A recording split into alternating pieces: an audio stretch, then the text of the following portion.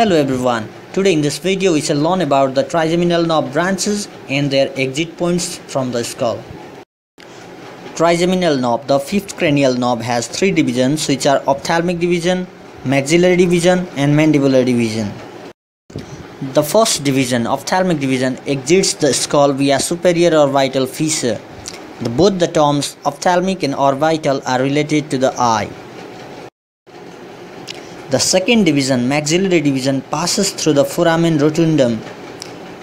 This can be memorized as maximum repetition of any fact leads to rote memory.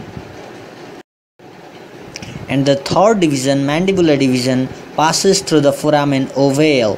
And we all know how much every man loves ova and the girls owning it, right? Please subscribe and share if you love this video and send us your mnemonics too. Thank you.